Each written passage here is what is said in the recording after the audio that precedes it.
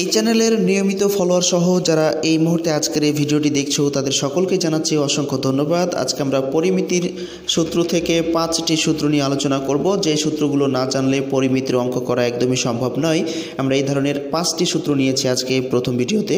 তো প্রথম যে 5টি সূত্র, 1 নম্বর বর্গক্ষেত্রের ক্ষেত্রফল, বর্গক্ষেত্রের পরিসীমা, এরপরে বর্গক্ষেত্রের কর্ণ। 2 নম্বরে আয়তক্ষেত্রের ক্ষেত্রফল, আয়তক্ষেত্রের পরিসীমা, এরপরে আয়তক্ষেত্রের কর্ণ। এরপরে 3 নম্বরে আমরা যেটা নিয়েছি সামান্তরিকের ক্ষেত্রফল, সামান্তরিকের পরিসীমা। এরপরে 4 নম্বরে রম্বসের ক্ষেত্রফল, রম্বসের পরিসীমা, রম্বসের কর্ণ। এরপরে 5 নম্বরে আমরা নিয়েছি বৃত্তের ক্ষেত্রফল এবং বৃত্তের পরিধি। এই 5টি সূত্র আজকে আমরা আলোচনা করব। অত্যন্ত গুরুত্বপূর্ণ এই 5টি সূত্র। অবশ্যই শেষ পর্যন্ত যদি এই ভিডিওটি দেখো তাহলে এই সূত্র সম্পর্কে তোমাদের অনেকটা ধারণা আসবে এবং পরিমিতির অঙ্ক করতে গিয়ে তোমাদের অনেকটা সহজ হবে বলে আমরা আশা করছি। তার দেরি করব না, আমরা এখন সরাসরি চলে যাব বর্গক্ষেত্রের ক্ষেত্রফল।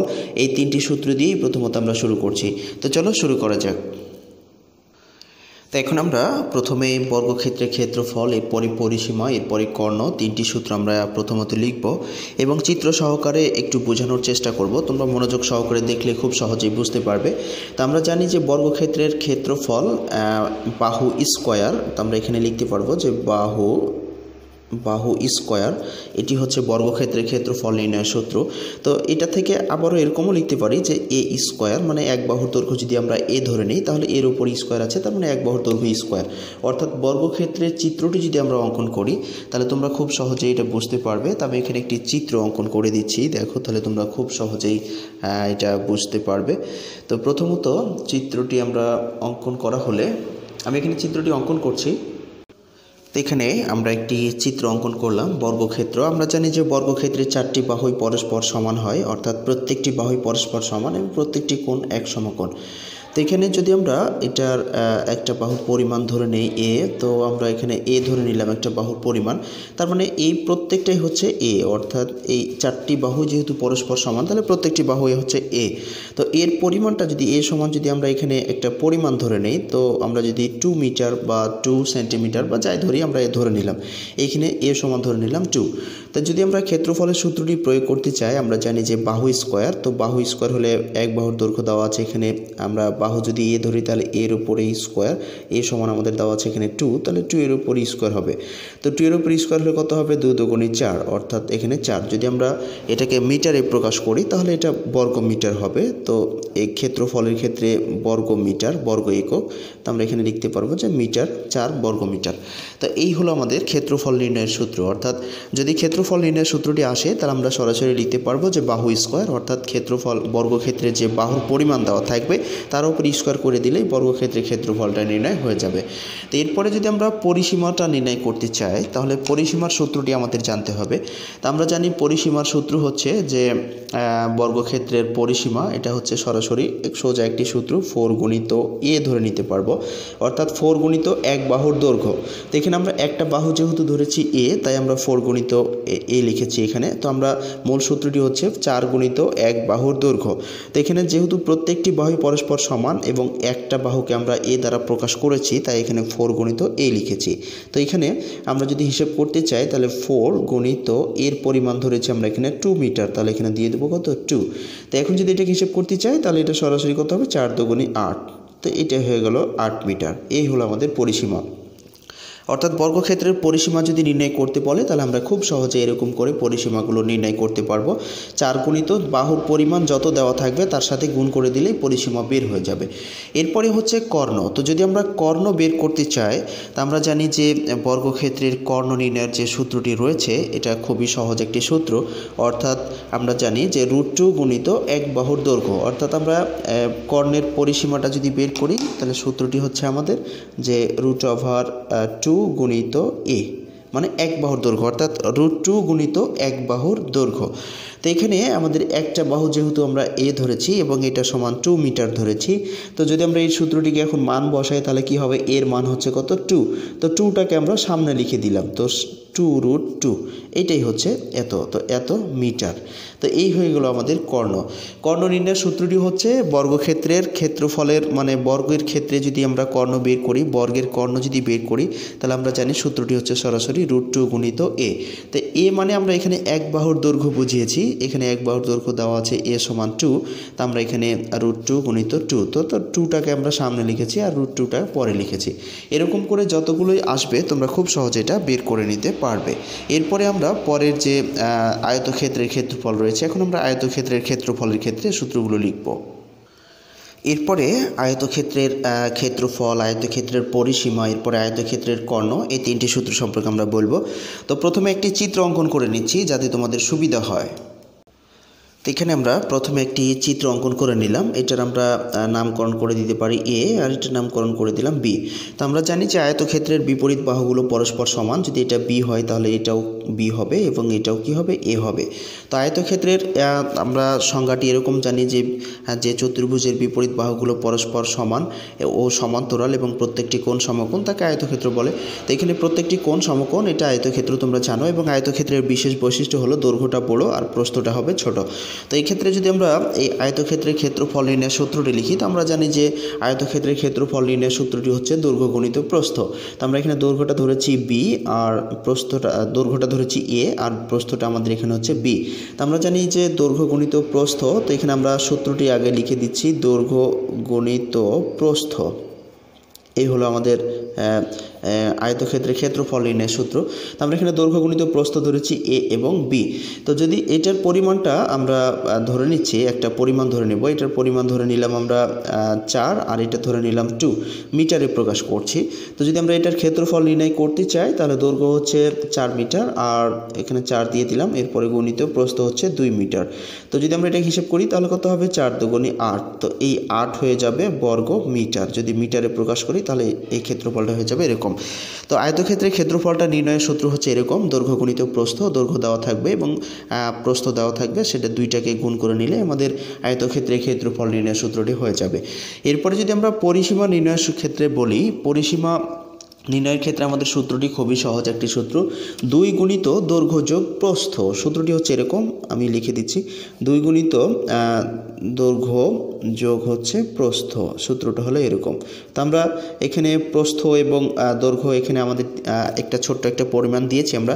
দৈর্ঘ্যটা হচ্ছে 4 মিটার, প্রস্থটা হচ্ছে 2 মিটার। তো এখানে যদি আমরা এটা হিসেব করি তাহলে দৈর্ঘ্য হচ্ছে এখানে 4 মিটার, 4 বসাবো, এরপরে যোগ প্রস্থ হচ্ছে 2 মিটার, তাহলে এখানে 2 বসাবো। তো যদি এখন এটা হিসেব করি তাহলে 2 গুণিত 4 আর 2 যোগ করলে হবে 6। তো 6 দুগুণে হচ্ছে কত, 12। তাহলে এটা 12 মিটার যদি আমরা মিটারে প্রকাশ করি। তো এই হলো আমাদের পরিসীমা। আয়তক্ষেত্রের পরিসীমা নির্ণয়ের সূত্র হচ্ছে 2 গুণিত দৈর্ঘ্য যোগ প্রস্থ। তো এখানে সবসময় মনে রাখবে, লম্বা যে বড় অংশটা থাকবে সেটা দৈর্ঘ্য আর যেটা ছোট অংশ থাকবে সেটা হচ্ছে প্রস্থ। তো এখানে 2 গুণিত দৈর্ঘ্য যোগ প্রস্থ। এরপরে আয়তক্ষেত্রের কর্ণ নির্ণয়ের সূত্রটি যদি আমরা বলি তাহলে কর্ণ নির্ণয়ের ক্ষেত্রে আমাদের সূত্রটি হবে এরকম, খুবই সহজ একটি বিষয়। কর্ণ নির্ণয়ের সূত্রটি বলার আগে একটি বিষয় তোমাদের জানায়, অনেকেই কর্ণ সম্পর্কে বুঝে না। তো কর্ণ হচ্ছে আমাদের এই চিত্রের মধ্যে যে কোণাকোণিভাবে রেখাটি থাকে এটাকে আমরা কর্ণ বলে থাকি। এটি হচ্ছে এই আয়তক্ষেত্রের কর্ণ। তো এই রেখাটার দৈর্ঘ্য আমাদের বের করতে বলছে। তো এখানে যদি আমরা আয়তক্ষেত্রের কর্ণ নির্ণয়ের সূত্রটি হচ্ছে সরাসরি লিখে দিলাম, √a² প্লাস হচ্ছে b²। তো এখানে আমরা বাহুর পরিমাণ উল্লেখ করেছি, এটাকে a ধরেছি, এটাকে b ধরেছি। তো কর্ণ সমান হচ্ছে a² প্লাস b²। তো সোজা যদি আমরা এখানে মান বসাই তাহলে আমাদের কর্ণটি হয়ে যাবে। আমরা a সমান ধরেছি 4 মিটার আর b সমান ধরেছি 2 মিটার।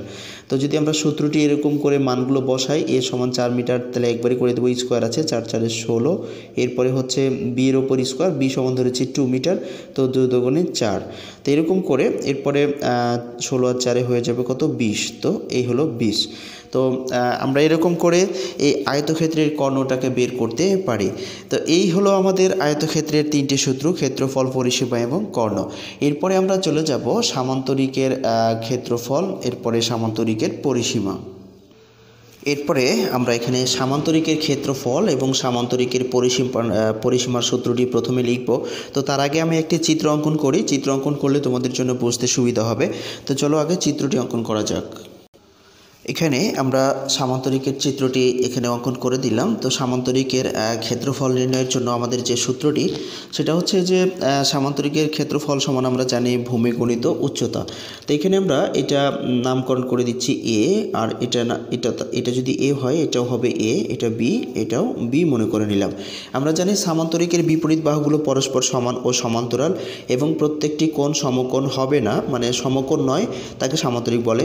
তো এখানে আমরা সামান্তরিকের ক্ষেত্রফলের ক্ষেত্রে আমরা জানবো সূত্রটি এরকম যে ভূমি গুণিত উচ্চতা। তো আমরা এখানে লিখতে পারবো ভূমি গুণিত উচ্চতা। তো আমরা এখানে ভূমি বলতে আমরা এখানে এ কে বোঝাচ্ছি আর উচ্চতা হচ্ছে বি। তো যদি আমরা এটার একটা পরিমাণ ধরে নিই, এ সমান ধরে নিচ্ছি আমরা এখানে 4 আর বি সমান ধরে নিচ্ছি 2। তো যদি আমরা এই ক্ষেত্রফলটা এখন বের করি তাহলে ভূমি এখানে আমরা ধরে নিচ্ছি 4 সেন্টিমিটার, অর্থাৎ এই যে ভূমি এটা সমান ধরে নিচ্ছি 4, এটা সমান ধরেছি 2। তাহলে 4 গুণিত আর উচ্চতা ধরেছি আমরা এখানে কত 2 মিটার। তো যদি 2 মিটার এরকম করে লিখি তাহলে এটা হিসাব করলে 4 দুগুণে 8, অর্থাৎ 8 হচ্ছে বর্গ মিটার। যদি আমরা মিটারে প্রকাশ করি তাহলে বর্গ মিটার, যদি আমরা সেন্টিমিটারে প্রকাশ করি তাহলে সেন্টিমিটার, এরপরে যেটাতে প্রকাশ করব সেটাই আমরা এখানে লিখতে হবে। বর্গ মিটার হলে মিটার, বর্গ সেন্টি হলে সেন্টি, এরকম করে লিখতে হবে। তো এই হলো আমাদের সামান্তরিকের ক্ষেত্রফল ভূমি গুণিত উচ্চতা। এটা হচ্ছে ভূমি, এটা হচ্ছে উচ্চতা। তো এই ভূমি গুণিত উচ্চতা লিখলেই আমাদের পরিমাণগুলো বসিয়ে দিলে সামান্তরিকের ক্ষেত্রফল নির্ণয় হয়ে যাবে। এরপরে হচ্ছে সামান্তরিকের পরিসীমা। তো সামান্তরিকের পরিসীমার ক্ষেত্রে আমরা যেটা লিখব, আমরা জানি যে 2 গুণিত সন্নিহিত বাহুদ্বয়ের সমষ্টি। তো এখানে সন্নিহিত বাহুদ্বয় বলতে এ এবং বিকে বোঝাচ্ছি। এটা হচ্ছে সন্নিহিত ভূমি যেটা এ, এরপরে বি হচ্ছে এটা সন্নিহিত বাহুদ্বয়ের যে সমষ্টিটা। তো আমরা এটা সামান্তরিকের সোজা ক্ষেত্রে বলতে পারবো, পরিসীমার ক্ষেত্রে, যে 2 গুণিত বাহুদ্বয়ের সমষ্টি, অর্থাৎ এ প্লাস হচ্ছে বি। তো এখানে আমরা এই ভূমির সন্নিহিত বাহুদ্বয় বলতে এ ধরেছি একটা, আর একটা হচ্ছে বি। তো যদি আমরা এখানে সূত্রের মান বসাই, অর্থাৎ 2, আর এ বলতে এখানে 4 সেন্টিমিটার, বি বলতে এখানে দেখতে পাচ্ছি যে দেওয়া আছে 2, আমরা ধরে নিয়েছি একটা পরিমাণ বোঝানোর জন্য।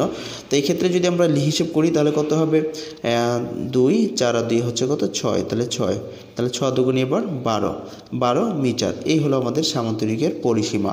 তা আশা করছি তোমরা খুব সহজে এগুলো বের করতে পারবে। আর যদি ভালো লেগে থাকে তাহলে অবশ্যই তোমরা ভিডিওতে একটি লাইক দিয়ে কমেন্ট বক্সে তোমাদের মতামতগুলো লিখে জানাবে।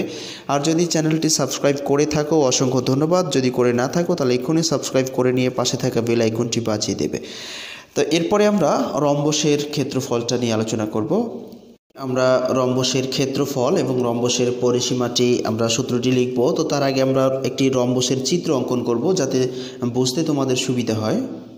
তো এখানে আমরা রম্বসের একটি চিত্র অঙ্কন করলাম। তো এটি হচ্ছে রম্বস। আমরা জানি যে রম্বসের প্রত্যেকটি বাহুই পরস্পর সমান হবে, প্রত্যেকটি বাহুই পরস্পর সমান ও সমান্তরাল এবং কোণগুলো সমকোণ হবে না, সেটা হচ্ছে রম্বস।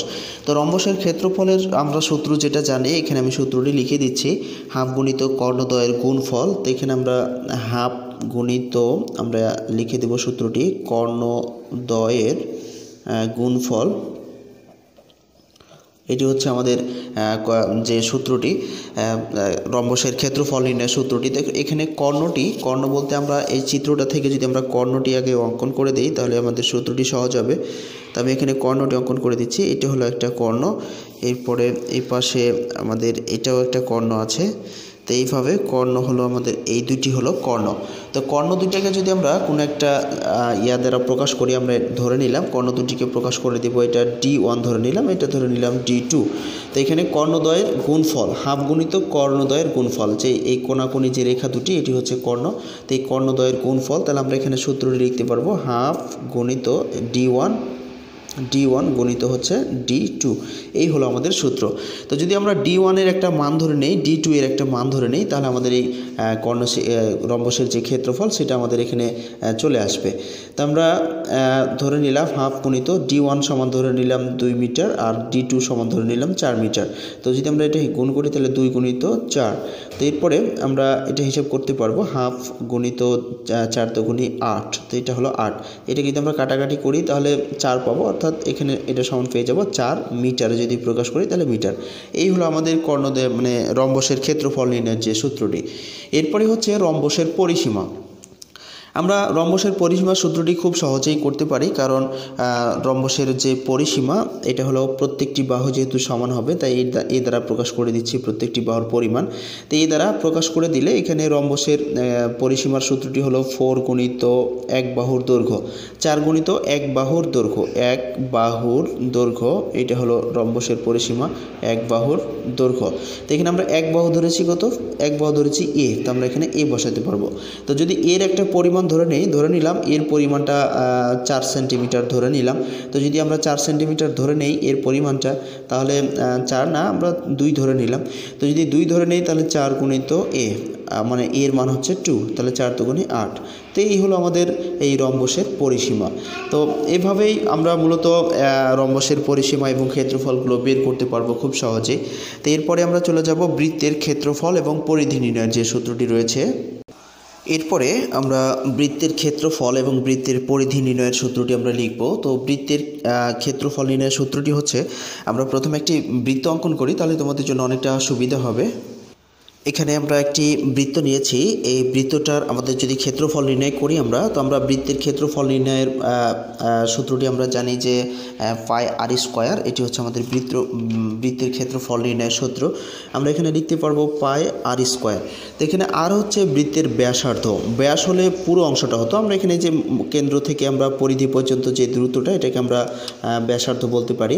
কেন্দ্র থেকে পরিধি পর্যন্ত এটা হচ্ছে ব্যাসার্ধ, এটাকে আমরা আর দ্বারা প্রকাশ করে থাকি। তো এই হলো আমাদের ব্যাসার্ধ।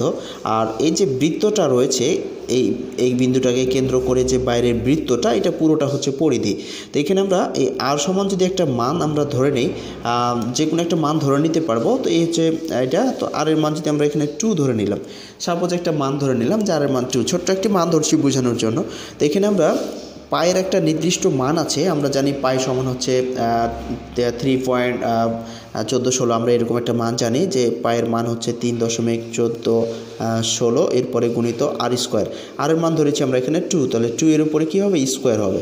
তো এরপরে আমরা এখানে 3.1416 গুণিত হচ্ছে 2 দুগুণে 4। এখন আমরা এটা দিয়ে 4 দ্বারা যদি গুণ করে দিই, যে মানটা চলে আসবে সেটাই হয়ে যাবে আমাদের বৃত্তের ক্ষেত্রফল। এরপরে হচ্ছে বৃত্তের পরিধি। বৃত্তের পরিধি নির্ণয় সূত্রটি আমরা জানি, পরিধি হলো এই যেখান থেকে শুরু করে মনে করে নিলাম যেখান থেকে শুরু করে এই পর্যন্ত ঘুরে আবার এই স্থানে আসলো, এই যে পুরো রেখাটা এক স্থান থেকে শুরু করে একটা বিন্দুকে কেন্দ্র করে ঘুরে আবার এই যথাস্থানে আসলো, এটাকে আমরা পুরোটাকে বলছি কি পরিধি, অর্থাৎ বক্রাকার যে রেখাটি এটাই হচ্ছে পরিধি। তো বৃত্তের পরিধি নির্ণয়ের সূত্রটি আমরা জানি 2 পাই আর, এটা হচ্ছে আমাদের বৃত্তের পরিধি নির্ণয়ের সূত্র। তো এখানে আমরা ব্যাসার্ধ আর দ্বারা বোঝাচ্ছি ব্যাসার্ধ, ব্যাসের অর্ধেক ব্যাসার্ধ, এটা হচ্ছে ব্যাসার্ধ। তো এটা আমরা একটা মান ধরেছি, ছোট্ট একটি মান 2 সেন্টিমিটার বা 2 মিটার যাই বলি না কেন। তো এখানে আমরা এই 2 পায়ের তো মান আছে নির্দিষ্ট একটা মান 3.1416, এই হচ্ছে নির্দিষ্ট মান, আর এর মান ধরলাম এখানে আমরা 2।